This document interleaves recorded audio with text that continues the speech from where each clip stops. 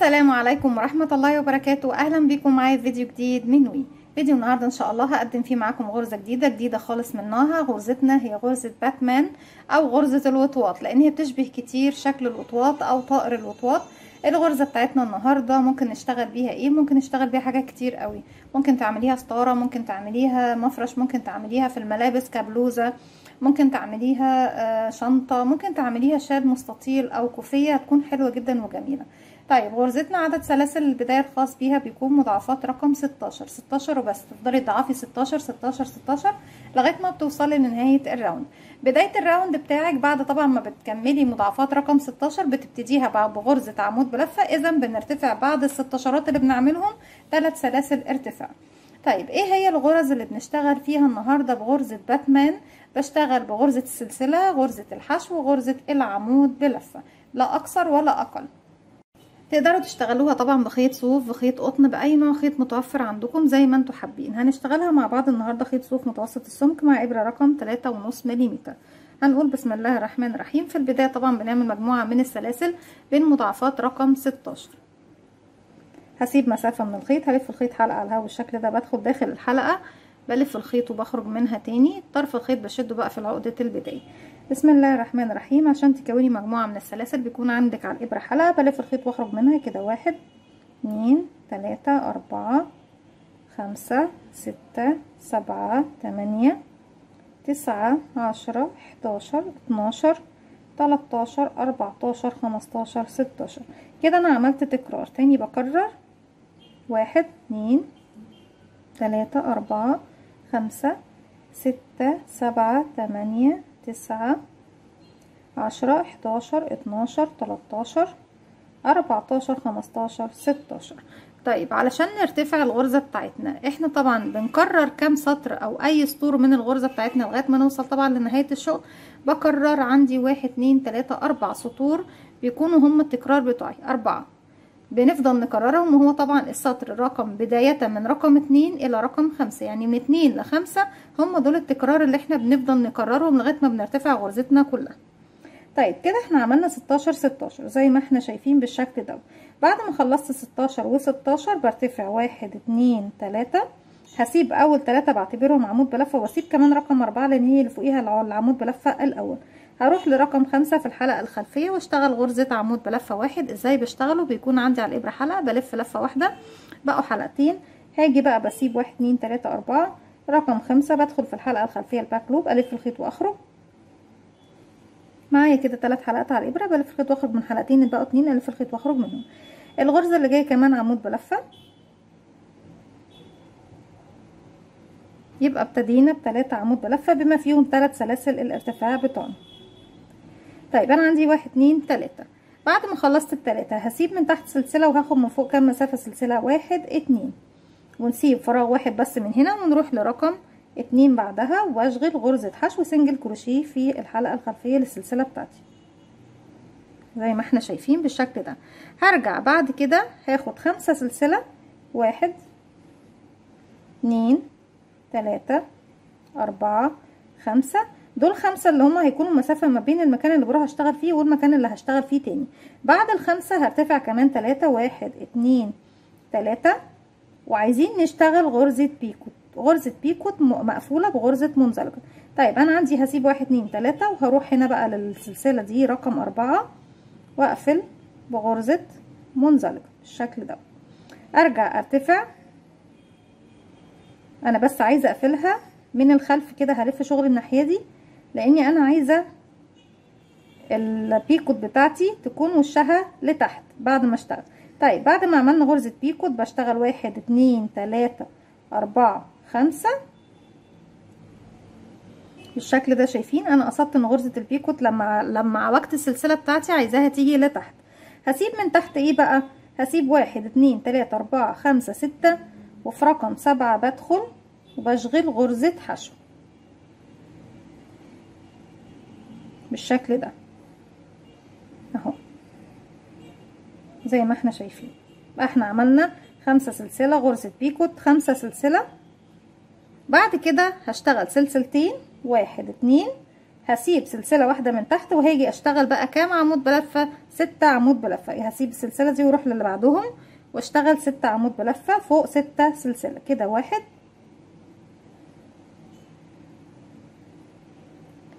2 دبل كروشيه عمود بلفه، 3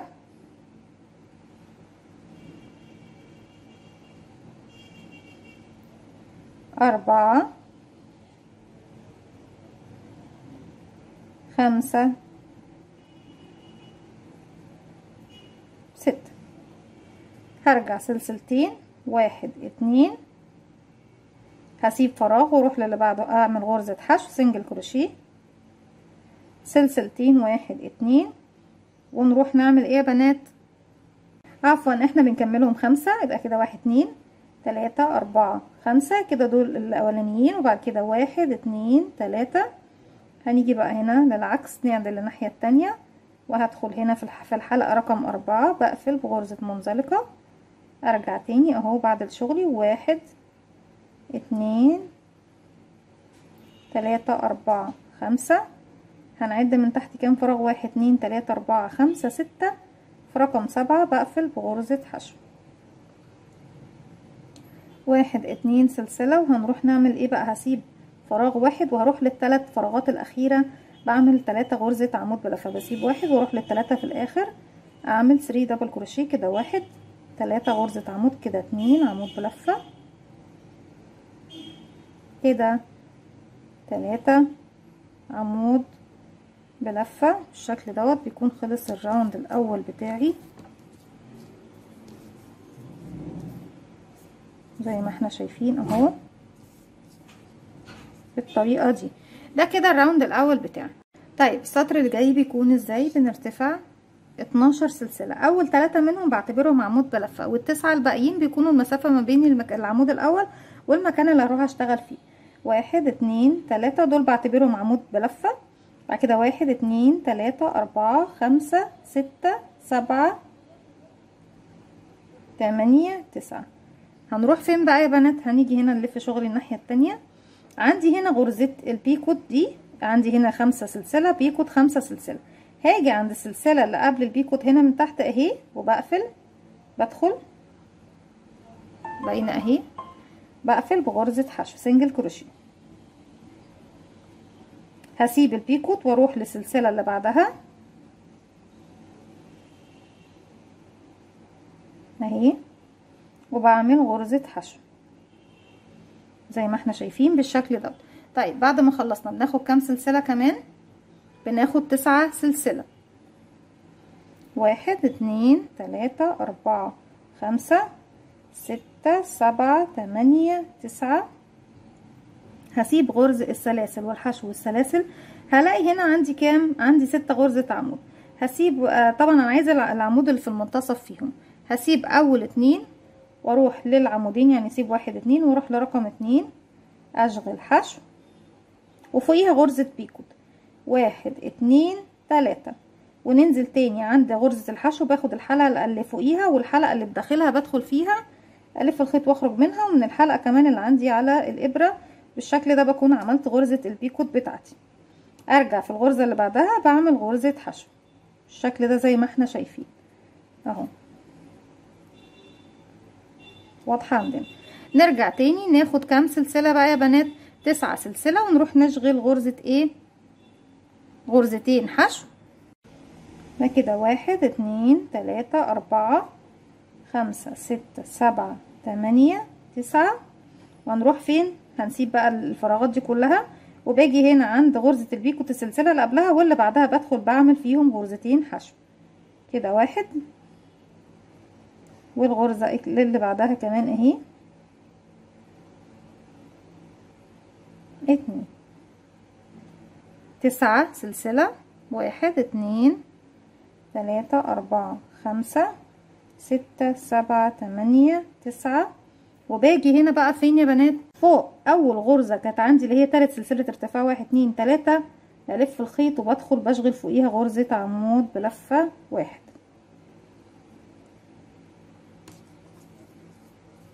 يبتدي الشغل بتاعي هيبان طبعا واحدة واحدة. لكن زي ما قلت لكم التكرار بتاعنا لازم نكرر 4 سطور اللي هما في المنتصف. بس هيبتدي طبعا جسم الوطواط بتاعنا يبان دلوقتي. السطر اللي جاي بيكون عبارة عن ايه؟ بنرتفع 8 سلسلة. اول 3 سلاسل منهم بيكونوا غرزة عمود بلفة، 1 2 3 دول هعتبرهم عمود، وبعد كده 1 2 3 4 5. ليه ما بقولش 8 على طول مرة واحدة؟ يعني مش بقصدي ان انا لخبطكم، انا قصدي تكونوا عارفين عدد السلاسل دي عبارة عن ايه، علشان تكوني فاهمة الغرزة اللي انت بتعمليها شكلها ايه. طيب هدور الشغل بتاعي الناحية التانية. عندي الغرز بتاعتي اهي اللي هي السلاسل التسعة. هنعد، بصوا مش هعد من الاول هنا عشان ما تتلخبطوش معايا، هعد من الاخر 1 2 3. في رقم 4 باجي هنا واشغل غرزة حشو. بعد كده سلسلتين 1 2، هنسيب سلسلة من تحت، واخر غرزتين عندي هشتغل فوقيهم غرزة عمود وعمود كده، 1 عمود فوق الغرزة اللي قبل الاخيرة، والغرزة الاخيرة اهي بردك غرزة عمود.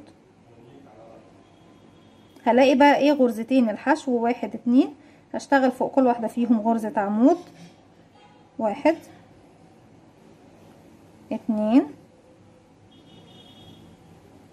من تحت طبعا انا عندي هنا ايه من تحت ما فيش خلاف، هنروح نشتغل اخر غرزتين من اول غرزتين من السلاسل دول، هنشتغل فوقيهم غرزتين عمود كده 1 2. سلسلتين 1 2، نسيب فراغ ونروح للي بعده نعمل حشو سنجل كروشيه بالشكل دوت. نرجع بقى زي ما كنا بنعمل، فاكرين السطر دوت الاول كنا بنعمل 5 سلسلة سوري، 1 2 3 4 5، وارجع اشتغل 1 2 3. الف شغل الناحية التانية بس عشان نخليها بس ايه جاية من تحت كده، ونشغل غرزة بيكوت اهي. نرجع نعدل شغلنا كده ونعمل 1 2 3 4 5. وهنروح فين يا بنات هنا بقى دلوقتي؟ انا عندي ايه زي ما احنا شايفين اهو، زي ما احنا شايفين السلاسل بتاعتنا. بصوا غرزة البيكوت هتحسوا ان هي قدام غرزة البيكوت هنا في النص بالظبط، والسلاسل دي قصاد دي، والسلاسل دي هتكون قصاد دي. هنيجي هنا بردك في اخر السلاسل التسعة دول نبتدي نعد 1 2 3. رقم 4 بدخل وبقفل بغرزة حشو، برجع سلسلتين 1 2 والف الشغل بتاعي، هسيب سلسلة واروح لاخر سلسلتين بشغل فوقيهم 2 عمود بلفة كده 1 2، وفوق الاتنين حشو بشغل 2 عمود 1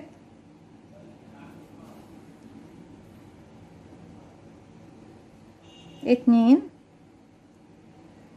والسلسلتين اللي بعديهم بشتغل فيهم 2 عمود بلفة 1 2. كده كملنا العدد 6.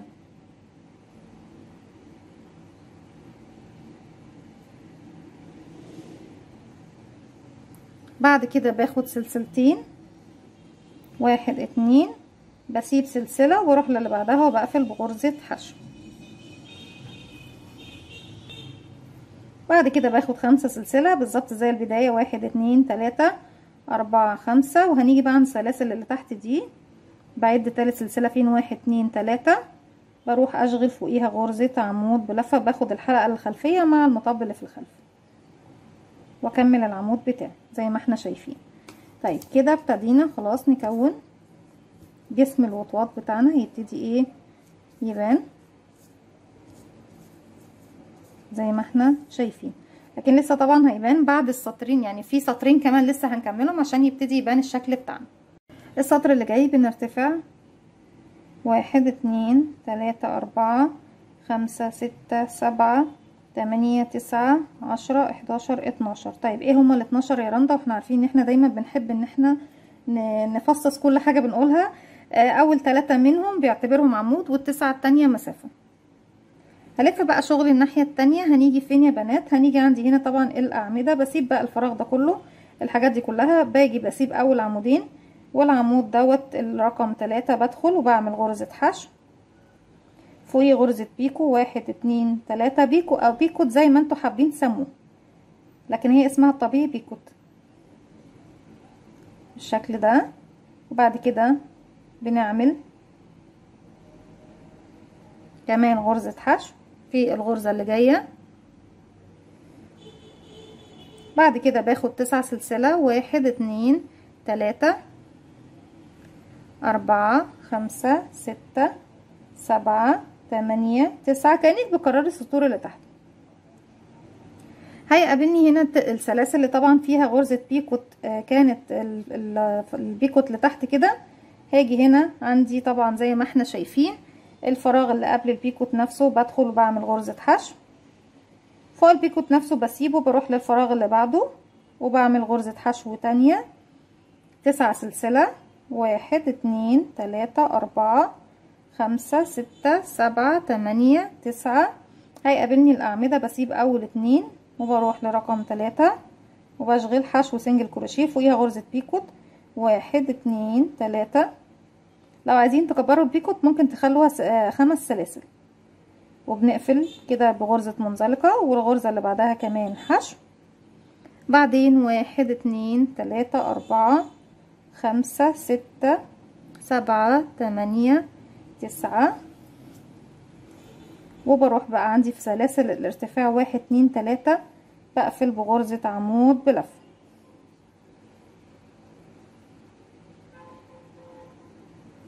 بنرتفع 1 2 3 وابتدي اكرر بقى السطر رقم 1 عندي تاني.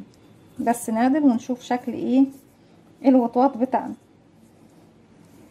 بصوا يا بنات اهو شكل الوطواط خلاص كده اكتمل، والسطر اللي جاي هيكون تكرار للسطر رقم 1، ونبتدي نأسس بقى ايه بعد منه مجموعة جديدة. يعني السطر اللي جاي هيكون ختام لمجموعة التكرارات بتاعتي. احنا قلنا ان السطر الاول مش هبتدي من التكرارات، هبتدي 1 2 3، والسطر كمان اللي جاي دوت هيكون معانا هم دول اللي بنكررهم 1 2 3 4، هم دول اللي بنفضل نكرر فيهم لغاية طبعا نهاية الشغل بتاعنا.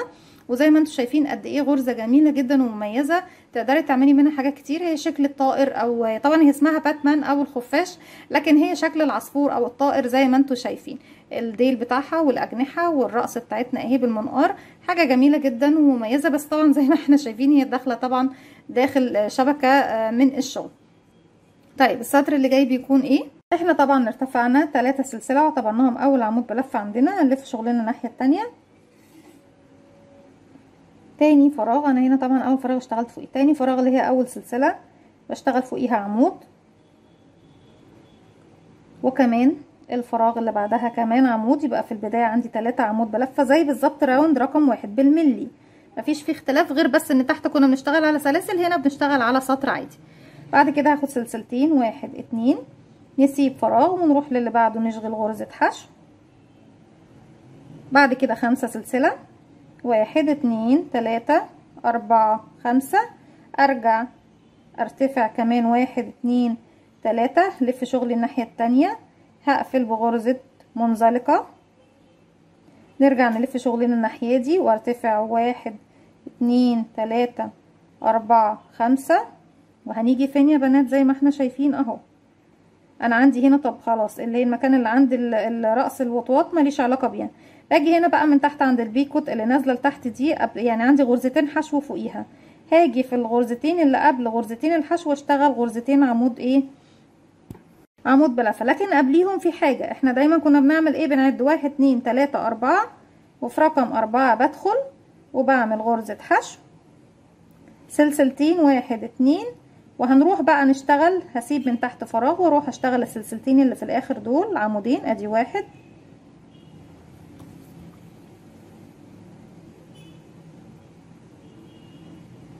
2، فوق بقى غرزتين الحشو بنشتغل عمودين كده 3،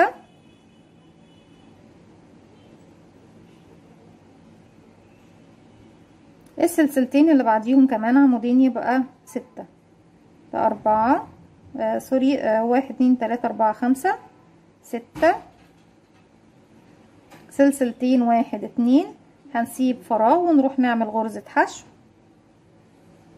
ونشتغل بقى 5 سلسلة، 1 2 3 4 5، وبعديهم 1 2 3. هلف شغلي الناحية دي، هاجي هقفل بغرزة منزلقة سليب ستيتش، نعدل شغلنا تاني كده ونعمل 1 2 3 4 5، ونعدل بالشكل ده زي ما احنا شايفين اهو. نبتدي نعد بقى في النهاية هنا 1 2 3 4 5. رقم 6 هروح اشغل غرزة حشو.